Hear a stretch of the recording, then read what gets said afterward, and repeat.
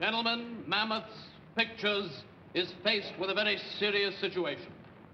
The New York Bank, who are the majority of stockholders in this corporation, are very incensed over our recent great losses of money. And they have sent us a man, an expert in the field of motion pictures, who will analyze our problem and possibly, we hope, come up with some happy solutions. Gentlemen, I have said it before and I will say it again. I am the executive producer of Mammoth Pictures, and nobody from a New York bank is going to come and tell me how to make motion pictures. Just a moment, J.B. You may very well be the executive producer here, but the New York bank happens to own this studio, lock, stock, and barrel, and they are 100% behind this man. Now, I tell you, gentlemen, he probably holds our jobs, our entire futures in his very hands. And I think because of this, we should listen to what he has to say. Furthermore, gentlemen, I'm happy to inform you that I've been told that he is a brilliant and excellent movie producer in his own right from Vienna. Excuse me a moment, gentlemen. Hello? Yes? He is. Send him in. Gentlemen, he's here. Gentlemen, I present Professor Ludwig von Kleinmacher.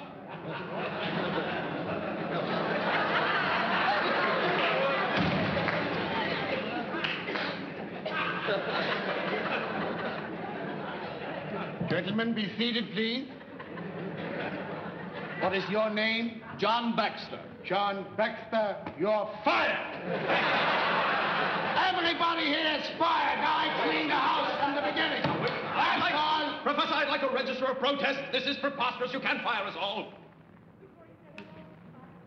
I like you. I like you because you got spunk there, kid. You're real spunky. You're loaded with spunk. I like you, Spunky. You're hired. And everybody else is hired. All hired back.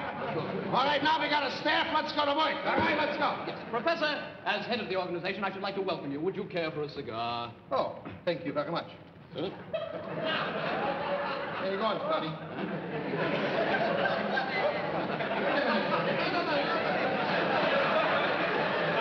Hold it. My wife is a chain smoker. Could you open that, please? Hold it. Just put them in there. I take the box home for the kiddies. All right. What can I do for all of you gentlemen? Yes. Well, Professor, I understand that you've spent the entire last week in our viewing rooms seeing our recent pictures. Now, what do you think can help us? A miracle, that's all. That's the only thing that can help this studio is a miracle. You are not going to make good pictures. You're going to make better pictures. Professor, as motion picture editor and executive of this motion picture firm, I say it is impossible to make better pictures than we've been making. Spunky? Sit down. Now, Spunky, I never want to hear those two words again, you hear? Never do I want to hear those two words again. What two words? Impossible. I don't want to hear that around this studio anymore. There's no such a word as impossible. What would you think if they told Louis Pasteur when he invented the aeroplane? When Louis Pasteur invented the aeroplane, they said impossible, right? But that didn't deter him. He went ahead and Louis Pasteur invented the aeroplane. And it's because of Louis Pasteur that we are all flying today. Because Louis Pasteur invented the aeroplane. Professor von Kleinmacher, Louis Pasteur did not invent the aeroplane. Louis Pasteur found a cure for rabies. And he found a way of taking the germ properties out of milk. And for your information, that process is called pasteurization.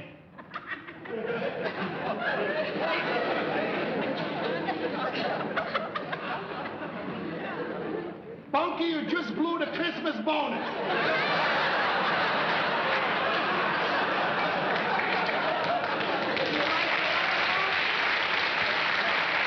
You like to ride around in the Jaguar, Spunky, yes? You like the big house in Beverly Hills with the big cigars, huh, Spunky? You like all these things, yeah? Oh, you mean Louis Pasteur, the fellow who invented the aeroplane? Yes. Merry Christmas. That's it. All right. Now, Louis Pasteur invented the airplane, right? That's right. Now, we take up the matters at hand here. Now, what we got to do, they're making pictures all over the world. We're going to make a picture of New York.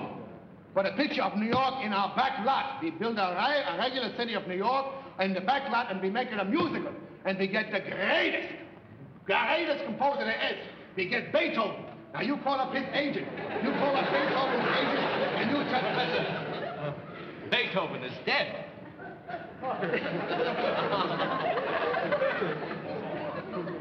Beethoven? Dead? Ludwig is gone? This is a shock. See that? You don't pick up a paper a couple of days, you don't know what's going on. All right, we can't get Beethoven. Call up Mozart. You get Mozart, call his agent. You get the side of agent. Professor, Mozart is dead. Wolfgang gone?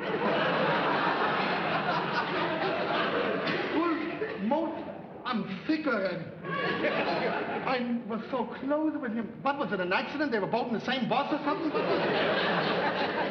Beethoven and Mozart. Verflunked. All right, I'll tell you what we do. We get Tchaikovsky. There, Tchaikovsky is dead. That's where I got you, Spunky. I just made that name up. There is no such thing.